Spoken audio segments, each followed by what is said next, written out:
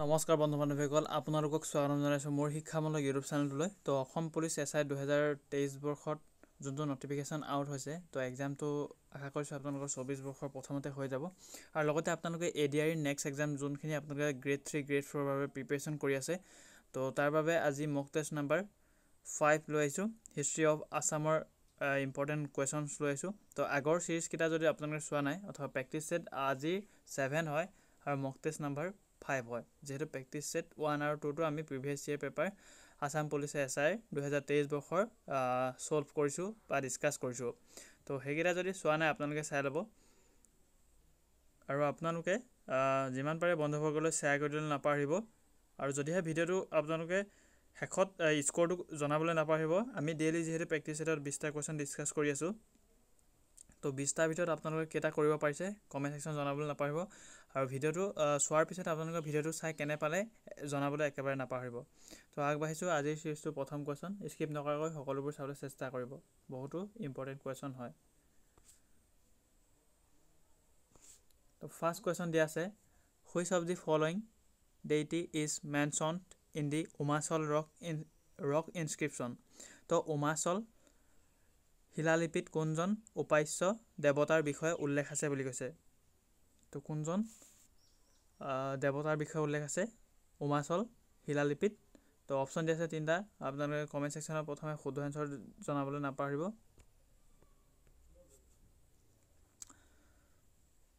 তো সূৰ্য, বলৰামা এণ্ড পাৰ্বতী। তো উমাচল শিলালিপিত কোনজন উপাস্য দেৱতাৰ উল্লেখ আছে বুলি কৈছে। তো শুদ্ধ এনচাৰটো হ'ব option B, বলৰামা। Option B is correct. Next, which king honoured Bhaskar Barman at A conference held at Kannauj. তো কোনজন ৰজাই ভাস্কৰ বৰ্মনক কনৌজত অনুষ্ঠিত হোৱা সভাখনত সন্মান জনাইছিল বুলি কৈছে। তো কোনজন ৰজাই ভাস্কৰ বৰ্মন যিহেতু অসমৰ আছিলে, তো কনৌজত অনুষ্ঠিত হোৱা মহাসভাত কোনে সন্মান জনাইছিল সেইটো সুধিছে আপোনালোকক। তো ৰামপালা নে হৰ্ষবৰ্ধন নে অশোকা নে নন অফ দি এবভ বা নন অফ দিছ। শুদ্ধ এনচাৰ জনাবলৈ নাপাহৰিব। প্ৰথমে 4টা অপশ্যনৰ ভিতৰত আপোনালোকে কমেণ্টছত জনাই লওক। তো ইয়াৰে কাৰেক্ট এনচাৰ হ'ব আপোনালোকৰ অপশ্যন নম্বৰ বি, হৰ্ষবৰ্ধন। হৰ্ষবৰ্ধনে কনৌজত অনুষ্ঠিত হোৱা মহাসভাত সন্মান জনাইছিল। নেক্সট কুৱেশ্যন চাব, who was the last king of the Barman dynasty. তো বৰ্মন বংশৰ শেষৰজন ৰজা কোন আছিল বুলি কৈছে। ইম্পৰ্টেণ্ট হয় আপোনালোকৰ বাবে বহুতো। তো বৰ্মন বংশৰ শেষৰজন ৰজা কোন আছিলে। তো অপশ্যন দিছে মহেন্দ্ৰ বৰ্মন, হাৰ্জাৰ বৰ্মন নে ভূতি বৰ্মন নে ভাস্কৰ বৰ্মন। তো শুদ্ধ এনচাৰটো প্ৰথমে কমেণ্ট ছেকশ্যনত জনাই লওক। তো বৰ্মন বংশৰ শেষৰজন ৰজা আছিল Bhaskar Barman. Option D is correct. Next question, for how long the Barman dynasty ৰুলড in Assam. তো বৰ্মন বংশই অসমত কিমান বছৰ ৰাজত্ব কৰিছিল বুলি কৈছে। তো শুদ্ধ এনচাৰটো দিবলৈ প্ৰথমে চেষ্টা কৰিব। তো বৰ্মন বংশই কিমান বছৰ ৰাজত্ব কৰিছিলে। তো অপশ্যনকেইটা চাই ল'ব আৰু শুদ্ধটো জনাবলৈ নাপাহৰিব। তো ইয়াৰে শুদ্ধ এনচাৰ হ'ব আপোনালোকৰ অপশ্যন এটো, 350 CE টু 650 CE লৈ ৰাজত্ব কৰিছিল বৰ্মন বংশই। প্ৰায় 200 বছৰ। নেক্সট 65 চাব, দি ৰুইনছ of the brick temple at the পৰ্বতীয় R dedicated to which god বা গডেছ। তো পৰ্বতীয়া শিলৰ তোৰণৰ মন্দিৰভাগ কোনজনা দেৱ দেৱীৰ বাবে উৎসৰ্গা কৰা হৈছে বুলি কৈছে। তো বিষ্ণু, শিৱ, দুৰ্গা নে কামাখ্যা। তো কাৰেক্ট এনচাৰ দিব চেষ্টা কৰিব।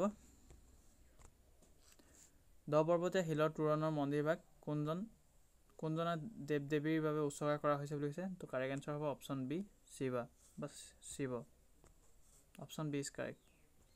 নেক্সট 66টো চাব, after the fall of the Barman dynasty which of the following ডাইনেষ্টিছ begin there rule. তো বৰ্মন বংশৰ বেলি মাৰ যোৱাৰ পিছত অসমত কোনটো বংশৰ শাসনৰ কাল আৰম্ভ হৈছিল বুলি কৈছে। তো বৰ্মন বংশৰ পিছত কোনটো বংশৰ সৃষ্টি হ'ল বা কোনটো বংশৰ পাতনি মেলিল বুলি কৈছে।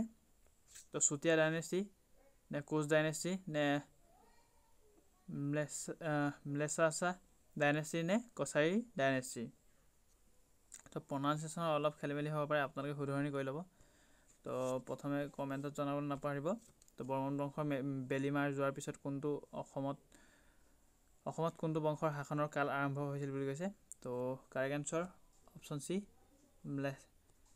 মলেছাছা বা শালস্তম্ভ। এইটো শালস্তম্ভ হ'ব আপোনালোকৰ শালস্তম্ভ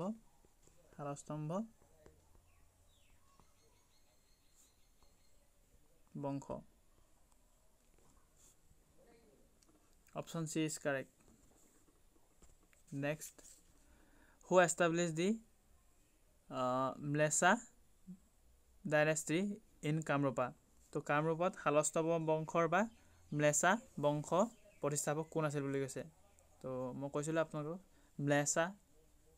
মলেছাছা বংশৰ বা অন্য এটা নাম হৈছে শালস্তম্ভ বংশ। তো কামৰূপত শালস্তম্ভ বংশ বা মলেছা বংশ প্ৰতিষ্ঠাপক কোন আছিল বুলি কৈছে। অপশ্যনকেইটা চাই শুদ্ধটো আপোনালোকে কমেণ্ট ছেকশ্যনত জনাবলৈ নাপাহৰিব। ভাস্কৰ বৰ্মন নে শালস্তম্ভ নে সুপ্ৰতিষ্ঠা বৰ্মন নে চুকাফাই। তো ইয়াৰে শুদ্ধ এনচাৰটো আপোনালোকৰ দিবলৈ চেষ্টা কৰিব প্ৰথমে। তো কাৰেক্ট এনচাৰ হ'ব Salastambha. Option B is correct. Next, in মহাভাৰতা the title lord of the মলেছাছা was given to. তো মহাভাৰতত মলেছাসকলৰ ৰজা উপাধিটো কাক প্ৰদান কৰা হৈছিল। তো শালস্তম্ভ নে ভাস্কৰ বৰ্মন নে ভগদত্ত নে হৰদত্ত। তো কাৰেক্ট এনচাৰ হ'ব আপোনালোকৰ Salastambha. Option A is correct. Next, the capital of the Salastambha dynasty was located at. তো শালস্তম্ভ বংশৰ ৰাজধানী ক'ত আছিল বুলি কৈছে। তো প্ৰাগজ্যোতিষা, কামৰূপা নে সৰুপেশ্বৰ নে কোচবিহাৰ। তো কাৰেক্ট এনচাৰ হ'ব সৰুপেশ্বৰ। Option C is correct. Next, the large tank in Tezpur known as Hajara Pukhuri was excavated by whom? তো তেজপুৰ স্থিত বৃহৎ আকাৰৰ হাজাৰা পুখুৰীটো কাৰ দ্বাৰা খন্দোৱা হৈছিল বুলি কৈছে। তো তেজপুৰত অৱস্থিত হাজাৰা পুখুৰী কাৰ দিনত বা কাৰ দ্বাৰা খন্দোৱা হৈছিল। তো ভাস্কৰ বৰ্মন, বালা বৰ্মন নে হাৰজাৰ বৰ্মন নে ভূতি বৰ্মন। তো কাৰেক্ট এনচাৰটো হ'ব ইয়াতে আপোনালোকৰ হাৰজাৰ Barman. Option C is correct. Next, হাৰজাৰ বৰ্মনছ 9-line inscription is located নিয়াৰ। তো হৰ্জাৰ বৰ্মনৰ 9 শাৰী শিলালিপি ক'ত অৱস্থিত বুলি কৈছে।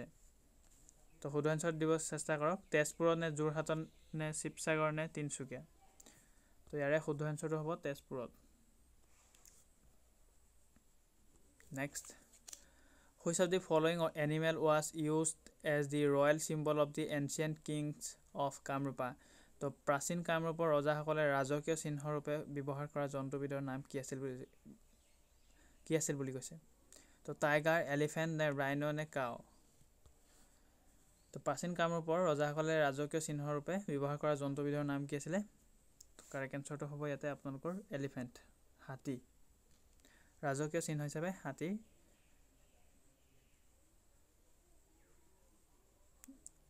ব্যৱহাৰ কৰিছিল। Next, the earliest Kamakhya temple was constructed during the reign of.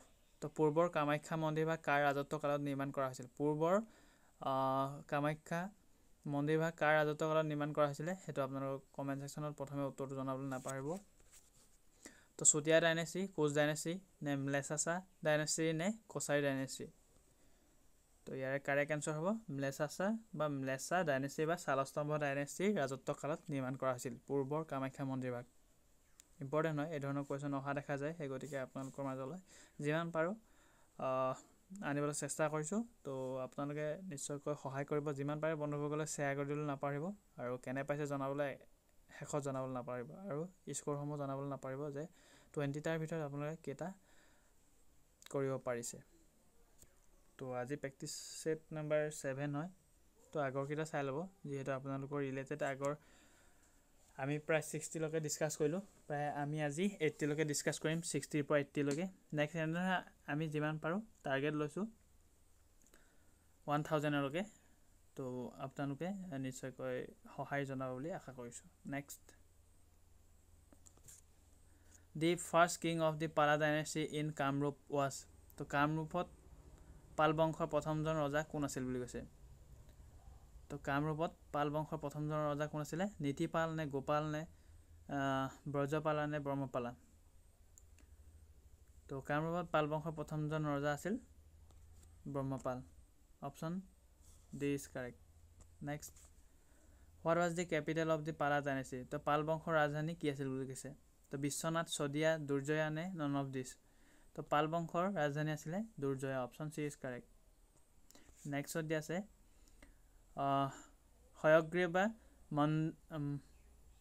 হয়গ্ৰীবা Madhav temple was first build বাই তো হয়গ্ৰীব মাধৱ মন্দিৰ প্ৰথম কোনে নিৰ্মাণ কৰিছিল বুলি কৈছে তো বৰ্মনছ কোচ নে পালছ নে আহোমছ কোনে হয়গ্ৰীব মাধৱ মন্দিৰ নিৰ্মাণ কৰিছিলে তো শুদ্ধ এনচাৰটো হ'ব আপোনালোক ইয়াতে অপশ্যন চি পালাছ বা পালসকলে পাল বংশই নিৰ্মাণ কৰিছিলে প্ৰথম হয়গ্ৰীব মাধৱ মন্দিৰ next who was the greatest king of the পালা ডাইনেষ্টি অফ কামৰূপা তো কামৰূপত পাল বংশৰ মহান ৰজাজনৰ নাম কি আছিল বুলি কৈছে তো কামৰূপত পাল বংশৰ মহান ৰজাজনৰ নাম কি ধৰ্মপালা নে জয়পালা নে ৰত্নপালা নে গোপালা তো ইয়াৰে শুদ্ধ এনচাৰ হ'ব Dharmapala option A is correct next দি আছে 78ত Madan Kamdev sculpture reflected the work of তো মদন কামদেৱৰ ভাস্কৰ্যত কোনটো বংশৰ কাৰ্য প্ৰতিফলিত হয় বুলি কৈছে তো খেন ডাইনেষ্টি বৰ্মন ডাইনেষ্টি নে ভৌমা ডাইনেষ্টি নে পালা ডাইনেষ্টি তো ইয়াৰে শুদ্ধ এনচাৰ হ'ব পালা dynasty next who was the last ruler of the পালা ডাইনেষ্টি তো পাল বংশৰ শেষৰজন শাসক কোন আছিলে ব্ৰহ্মপালা হৰ্ষপালা নে ধৰমপালা নে জয়পালা তো পাল বংশৰ শেষৰজন ৰজা কোন আছিলে বা শাসক কোন আছিলে শুদ্ধটো আপোনালোকে কমেণ্ট ছেকশ্যনত জনাবলৈ নাপাহৰিব তো পাল বংশৰ শেষৰজন শাসক আছিলে জয়পালা option D is correct next what is the staple crop in ancient Assam তো প্ৰাচীন অসমৰ প্ৰধান শস্য কি আছিল বুলি কৈছে তো প্ৰাচীন অসমৰ প্ৰধান শস্য কি আছিলে কোকোনাট বাৰ্লি ৰাইচ নে হুইট তো correct answer option C rice বা ধান প্ৰধান শস্য আছিলে ধান তো আজি আমি প্ৰায় 20টা কুৱেশ্যন ডিছকাছ কৰিলোঁ কিমান আপোনালোকে শুদ্ধ কৰিব পাৰিলে কমেণ্ট ছেকশ্যনত জনাবলৈ নাপাহৰিব তো বন্ধু-বান্ধৱীসকল আপোনালোকৰ ইমান দেৰি ভিডিঅ'টো চোৱাৰ বাবে ধন্যবাদ আৰু আপোনালোকে যদি চেনেলটোৰ পৰা কিছু উপকৃত হৈছে তেন্তে নিশ্চয় কমেণ্ট ছেকশ্যনত জনাবলৈ নাপাহৰিব আৰু যিমান পাৰে বন্ধুসকললৈ শ্বেয়াৰ কৰি আৰু চেনেল ছাবস্ক্ৰাইব কৰি বেল আইকনটো অল নটিফিকেশ্যন দবাই ৰাখিব যাতে আগন্তুক দিনত এই ধৰণৰ ভিডিঅ'সমূহ আপোনালোকে প্ৰথমে পাই থাকে তো বন্ধু-বান্ধৱীসকল নেক্সট ভিডিঅ' লগ পাম ধন্যবাদ